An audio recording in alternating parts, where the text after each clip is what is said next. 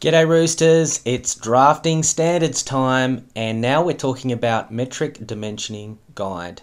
And what I mean by that is the elements of style in doing good dimensioning of a drawing. And the reason we want to do that is that if we have good dimensioning, one, the drawings are a lot easier to use, two, they look great, and three, they look professional. So what are some of the elements of style in good dimensioning? Well, let's talk first about the line work.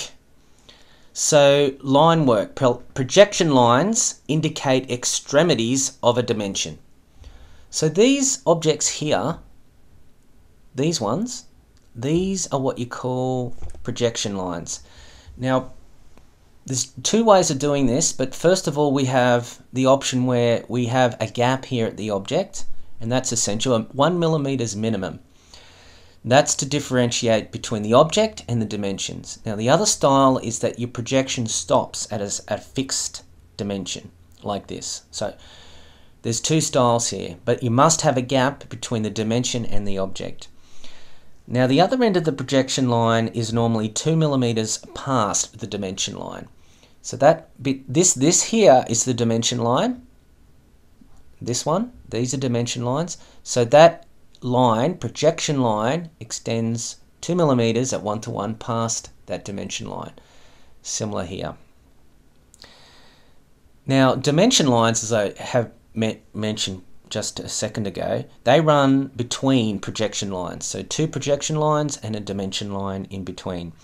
And they generally terminate with an arrow or a tick. They're the two most common styles that you see. So this is an arrow example and this is a tick example.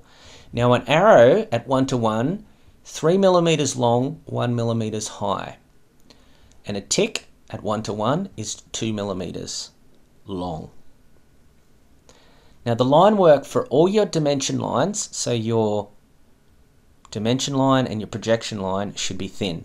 I strongly recommend 0.18 thickness at 1:1 for line work or printout scale, sorry. Now for dimensions that cannot be drawn to their true termination point, the free end is terminated in a double arrowhead. Here's an example of that. So 100 is out that way, the line is not complete, the free end has a double arrow because it continues. That's how you do that. Now the scale between the object, so the object and the dimension line, has a formula, and that's 15 times the scale. So in this example here, this is 1:1, so it's 15 millimeters. If it was 1:10, this drawing, that would be 150 millimeters if this object's drawn 1:1. Now with the other style, where you have the projection line stop short, you have a consistent gap there. And that formula is 10 millimeters times the scale. So in this case at 1:1, it's 10. Now then, when you have another dimension on top of this, you just adjust it a little bit because the gap's a little bit too big, so it looks a bit odd. That formula is 12 times the scale, and it's the same with the other style, 12 times the scale. Now let's talk about notation, so the numbers and the letters in the actual dimensions. So first of all, dimensions are usually in millimeters, and this is for engineering drawings, all types of engineering, architectural drawings, etc. are millimeters. Now there would be an exemption there with civil, because civil is often in meters. Now what we do, why we're saying that is we don't put on the drawing each time mm, mm, mm, mm after every object. This whole thing is in millimeters, and it's noted somewhere either on the title block or in the general notes of the drawing set that all dimensions are in millimeters. So you don't need to needlessly repeat mm and clutter the drawing every time on a dimension. And so that's the same with civil drawings with meters. You would just have that noted somewhere in the drawing set. Now dimensions that are less than 1, so you're into decimals, should lead with a 0 before the decimal point. So here's a strange example, but we have a micro chamfer here on this object. at 0.5 millimeters at 45 degrees. Now if you imagine if that 0 wasn't there and it just said 0.5, you could easily miss the dot and it'd be a 5 millimeter chamfer, not 0.5. So always put a 0.5 if you are less than 1. Put a 0 in front of it. Now angular dimensions, there's two ways to express that. The most common way is decimal degrees, which is shown here, but it is a whole number. Now just imagine if that though was 135 degrees and then the next it was actually half degree greater. So there'd be two ways to express that. First it would be decimal degrees, so that would be 135.5 degrees. And the other way would be to express it in degrees, minutes and seconds. So there's no seconds in that one, so that one would be 135 degrees, 30 minutes. Now when specifying an overall dimension, one non-critical component dimension should be omitted. Now here's an example. We have the overall dimension, and I've decided that the critical set out is from this side. So I have 10, 49 and not this information.